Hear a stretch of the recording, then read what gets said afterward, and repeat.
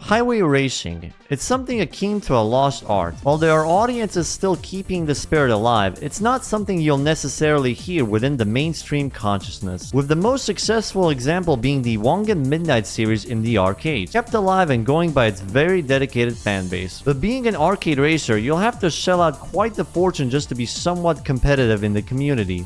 The only alternative is to either wait for indie devs, mod Assetto Corsa, or dig into past games via emulation. A while ago, I made a video about the beginning of the Tokyo Xtreme Racer series. It was a somewhat interesting experience, partially because I wasn't really aware of this highway racer subgenre. Sometime after this, you guys recommended another game from the same developers called Import Tuner Challenge. Originally, I didn't know that this was essentially just Tokyo Xtreme Racer 4, or as the Japanese name suggests, the 10th game in the franchise. But since this game was made exclusively for the 360, and it was also around the time when I started getting into Xenia emulation, I decided why not check it out. Though a bit of fair warning, if you want to experience this using emulation, be sure to speed up the emulator anytime the game takes you to the garage. So basically every end of the day and every time you beat a boss. Otherwise, the game will send you to the Shadow Realm. This game came out in 2006, same year as another Japanese highway racer called Fast and Furious Tokyo Drift. The title was supposed to be Genki's entry to the new and shiny 7th gen console, but it resulted in the series getting discontinued and the internal team disbanded. This game was the only title Ubisoft got a full hand for publishing. Previously, they would only handle the EU or PAL versions. Speaking of previous versions, how does this fare compare to the very first game in the series? Compared to the humble beginnings of a very simple and straightforward arcade racer, what we got on our hands here is mostly the same. Well, at least for the gameplay loop, it is mostly the same. You go out, flashbang some random person on the road, and start racing them across the long and winded Tokyo highways, before taking massive W's to trick out your ride even further. Clear and simple form of progression. No need to tweak, change, or overcomplicate things. If it ain't broke, don't fix it. The major differences are in the details around the game. Each series introduced new mechanics and systems and a story, with each entry having a very similar formula of you're a complete newcomer to the scene, now beat everybody, with some variation like a gang war, the king going missing, etc. It's a story fit to service the already pretty simplistic gameplay loop. Though in the case of this game, the story does get interesting with a lot more twists and turns than what would be expected from the series. Starting the career, you're given a certain amount of cash and a number of cars to select. But not just any cars, we got licensed cars, and importantly, Toyotas. While all the cars are available from the start, you're not gonna have enough cash to drive an A34 right off the bat. And once you know it, the first challenger is here. This race serves as an introduction to the kind of races you'll be doing throughout most of the career. The usual SP battles aren't the only thing available, with the addition of point-to-point races, a more classical approach to sprint races. Beating the tutorial, the guy starts talking to you, expressing his admiration for your driving abilities and wishing you good luck in your journey, properly opening the game for you to explore. Similar to the other games in the series, progression are separated by stages. Each stage opens a portion of the highway, adding more road to race on while gradually increasing the difficulty with faster opponents. For the most part, races are easy, but in traditional Genki fashion, some opponents can be pretty deceptive with their difficulty, and when you get these kinds of opponents, things can get a little bit intense. Midnight Cinderella. This will be interesting. I'm fast as fuck, boy. Oh my good lord, the Odyssey is fast. Unless the traffic slows her down.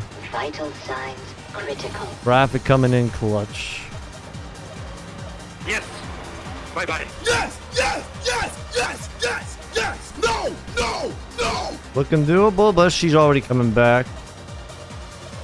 Corners is where I have the advantage, but she's coming back for more. Oh! We beat her! Holy shit! Some of you may think this is rubber band, the same kind that was in the first game, but I'm not sure it's entirely the case. While I'm certain there is a form of rubber band in this game, it's not as severe as the original games or any previous mainline TXR games. In fact, Midnight Cinderella is an anomaly, as the game boasts the lowest difficulty when compared to any other TXR game. Putting the drift games aside with the AI's instability to cope with corners, this will be a disappointment for fans who are looking forward to this game and were fans of TXR 0 or 3. The R34, with the way Nitrous works in this game, completely trivializes everything, even the final boss of the game, Snake Eyes. In a franchise franchise where the major bosses are infamous for their insane rubber band and instant acceleration. Midnight Cinderella is one of the many bosses you'll encounter. Defeat every boss in a stage and you'll unlock new areas of the highway and the next set of bosses, including their own cars, though they're pretty steep for the price, but hey, at least they got some neat visual options, especially this Evo 10 concept you can turn into the rally version. The opponents themselves are one of the most interesting aspects of the game. The usual opponents you meet would have stories of their own, from their motivation to become a street racer or why they formed and joined the crew. A team started by men who drive the fresh fish from the port to the fish markets. Currently, their biggest problem is that fishy smell that gets on their clothes transferring over to their car seats. The grandfather, a former test driver for Nissan, created a team fearing that his son's family was growing apart. He enlisted all the members of his son's family to join the team to force them to interact with each other. A goth-type team that unleashes flashy colors on the metro. Thought to be a 3-girl team, but... What the fuck? The ones you meet in parking areas are even more interesting since you can basically interact with them. See how they react when you challenge them to a race, and then witness how many gallons of copium a single person can consume within 0 to 60. These parking areas also house some of the most bizarre characters in the game, commonly known in the series as Wanderers. They're in a sense mini-bosses. To challenge them, you need to fulfill their super specific criterias. The annoying bit about them is they don't always make it obvious what these criteria are. Like, some of them can be super direct, like this one chick that won't race me as long as I have a spoiler installed on my car. But then others are super obscure and just outright cryptic with their wants. Like, buddy, can you be more specific? You're making me feel like I'm playing an Ace Attorney game here. These guys are the reason why 100%ing any TXR games becomes a living nightmare. Though you do get some neat references for some of them, like the super goofy racer that uses this Gundam-inspired body kit, and of course the Wonga Midnight references. It's tradition to get the Devil Z in the series at this point. Even the Drift spin-offs got them as well. Most of the rivals are split further by their active time, so some crews or wanderers will only show up either during nighttime, midnight, or daybreak. Though going back a bit, challenging rival crews can get super interesting, especially when you're outside of the parking areas. You can get jumped by another member of the crew, and in some interesting cases, they'll join you mid-race, turning into a 1v2 situation or even a 1v3 race. Beat every crew member and the leader will come out and challenge you personally, and sooner or later even the big boys will approach you too. Winning races will also provide a cash flow for upgrades, chain up some dubs and the cash reward will multiply. Get a loss or draw and the multiplier breaks. The multiplier isn't the only thing to watch out for. The game also contains a trap with oil wear and engine temperature. They don't even tell you about this one unless you got the upgrades to monitor both. Race too much in a single night and the car performance will drop. Mixed with the win multiplier, are you willing to race one more rival with less performance for some extra cash or call it a day? Well, it would be a risk factor, but you don't really lose money when losing, so I guess it's a risk if you care about a perfect win percentage. Your nickname becomes another thing that changes based on performance. I'm not entirely sure what changes this, like if your actions during a race alters the name change you get, but it seems to be that way. So you probably want to keep winning if you don't want to be known as Skill Issue.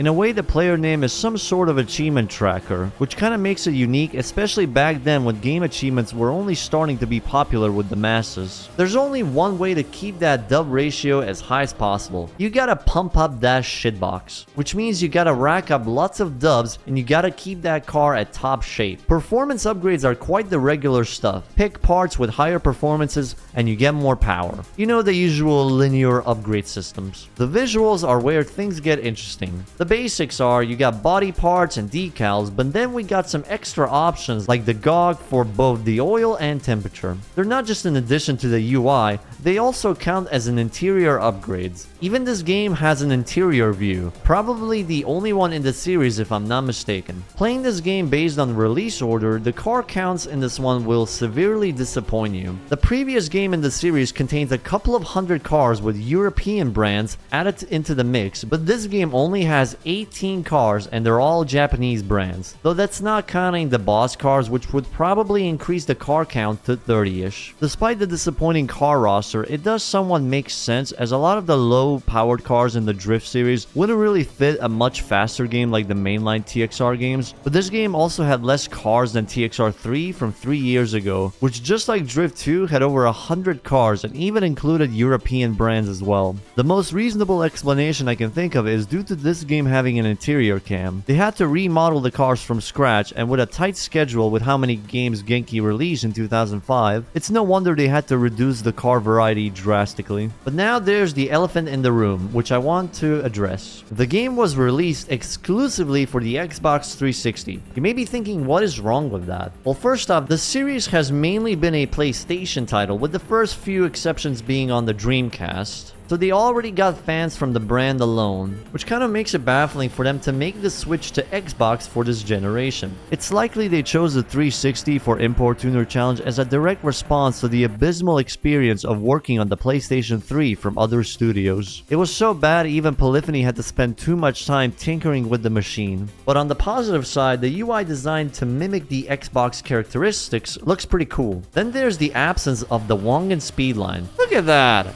So excited to drive there, and it doesn't open up. Yeah, you heard that right. A highway racer fully inspired by the Wangan Midnight series has no Wangan speedline. They even have the junction ready, but after completing the game's story, it's not unlocked. Did Ubisoft force them to rush the game out, or was there like legal problems happening in the back? I am not sure. Feel free to mention in the comments if you know the answer. Including Nagoya and Osaka highways, which were available in TXR3, they were instead replaced by Shibuya and Shinjuku highway sections. But regardless, I think it's time we go back to talk about the game's story. With each boss defeated, they'll start talking to you like a normal person for once, and Bloodhound will approach you and talk about the Speed King. Before we continue, I'd like to provide the chance to any of you who are gonna give this game a shot and want to experience the story mostly blind to skip this part of the vid to avoid spoilers. Remember that old guy you beat a long time ago? Yeah, that guy is Motoya Iwasaki, the Speed King. Okay, I'll be honest, this doesn't really feel like a big twist, especially to those of us who have seen his name in the previous games. Genki wasn't being subtle about it either, with Platinum Prince's description of the Speed King's current car and the fact that his car has Emperor as the nameplate. I do really appreciate the continuity from the intro cutscene, as he was last seen in Drift 2 using a Subaru WRX STI. As the story goes, he ruled the highway with his gang until tragedy struck. While he was so busy being the king of the highway, his girlfriend passed away in the hospital, causing him to blame himself for not being there for her and slipping into a deep depression. Thus, a decision was made he would disappear from the scene completely. Until very recently, the passion of racing begins once more. Long story short, that was when he encountered you, the player. With his identity not known, he still refuses to reclaim the throne, leaving Bloodhound to cheer you on to finally beat Snake Eyes, the leader of Phantom 9 and current ruler of the highway scene, which places us at the final stage with 9 whole bosses. But luckily, Genki isn't so daft as to make you raise them one by one, as some of the bosses will challenge you in a 1v2 or 1v3 race, which may result in a more difficult challenge for faster progression. Beat all of them and that's it. You are now the Speed King and the first credits roll, which only leaves you with the Wanderers and some stray opponents, gangs left for a full 100% completion. But yeah, that's pretty much it for Import Tuner Challenge, the final game by Genki, and no, I will not count the failed mobile games. Certainly a fun experience despite being one of the weakest titles in the series, according to the fans that is. And it's a massive shame to what happened to Genki and the subgenre overall. Though unlike most of these old developers, Genki is actually still around as a pachinko software developer. I honestly don't know if that is a fate worse than death, but hey, at least people there didn't lose their job. I hope at least. Despite this, a return is very unlikely. The subgenre on its own is just generally not mainstream enough to be profitable, unless they go the arcade route like Wangan Midnight, but then it'll most likely lose the charm and have to compete with an already popular and successful game. So don't get your hopes up for Genki to return, but you should pay attention to some of the indie devs that are trying to tackle this subgenre.